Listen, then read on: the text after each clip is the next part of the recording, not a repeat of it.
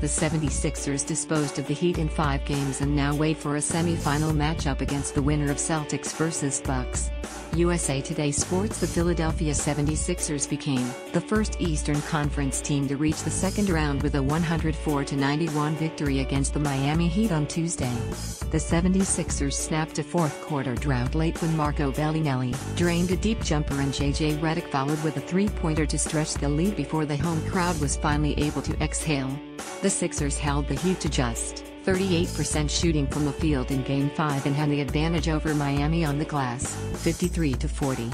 Both teams embraced the physical nature of the playoffs as each side played with an edge, but Philadelphia consistently closed its games better. The Sixers outscored the Heat by 41 combined points in the fourth quarters of all 5 games.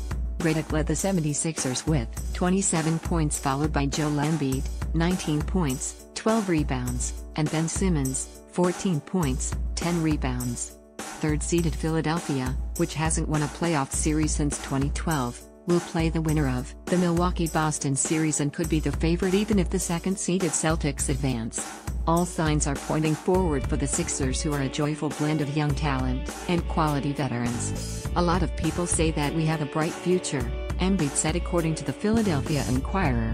But I think our time is now. We have a pretty good chance to contend for a title. We have a special team, a lot of great guys. I don't think we need anybody else. They are fun, too. They play fast, look for threes, try to get Embiid the ball in the low post, let Simmons work his magic from the point guard spot and make a quality effort on defense. Philadelphia won just 28 games last season, but they look ready for a deep playoff run. The Sixers might be the best team in the EC, they've got everything, TNT basketball analyst Charles Barkley said before the game. Here's why the Sixers can advance to the NBA Finals. 1. Impressive. Since the start of the new year from January 1st through the end of the regular season, the Sixers had the best winning percentage, 76%, in the East. During that time, they had the 6th best offensive rating and 2nd best defensive rating, scoring 110.2 points and allowing 100.6 points per 100 possessions. That's an extended body of work. Philadelphia finished the regular season with 16 consecutive victories and then beat Miami 4-1 in the first round, winning a game on the road. 2. The 76ers have the 4th best net rating, and the best in the East, throughout the playoffs. 2. Young talent Simmons and Embiid are 2 of the best young players in the NBA, and along with Dario Saric, the Sixers have one of the best young cores under 24 years old. Simmons and Embiid will be all-stars for a long time. Saric is a solid contributor, and rookie Markelle Fultz, who had an injury-plagued season, has a chance to be special. Simmons became the first rookie since Magic Johnson to record a playoff triple-double, and Embiid had a double-double and 5 blocks in his second playoff game. He 23 points in his playoff debut and deconstructed the Heat, who had little defensive answer against him. As he did all season, Simmons continually lowered his head and barreled his way to the rim. Saric had double figures in scoring in 4 of 5 games against Miami, including at least 20 points 3 times.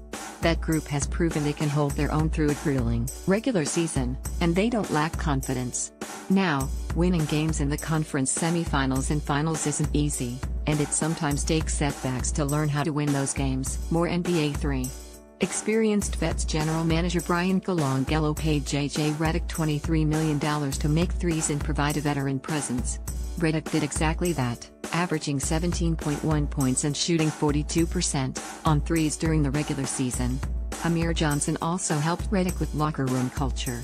Bellinelli and Ersan Ilyasova were outstanding pickups in the buyout market and should continue to be productive in the playoffs. 4.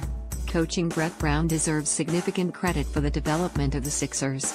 He coached them through horrible seasons, 19 wins in 2013-14, 18 in 2014-15 and 10 in 2015-16, and never let losses detract from his enthusiasm. He remained focused on the big picture, which was teaching players how to play the right way with the idea that this moment would arrive. While Brown had never been in the playoffs as a head coach, he was on Greg Popovich's San Antonio staff for 4 NBA titles. It's safe to surmise he learned a thing or two about coaching in big games. 5. vulnerable East top seed Toronto, Boston and 4th seed Cleveland will play at least 6 games in the first round. Toronto and Boston have only won at home, and Cleveland has struggled to hold leads against Indiana. The Raptors, Celtics and Cavaliers are not inspiring. They all look vulnerable. Follow USA Today Sports' Jeff Zillgett on Twitter.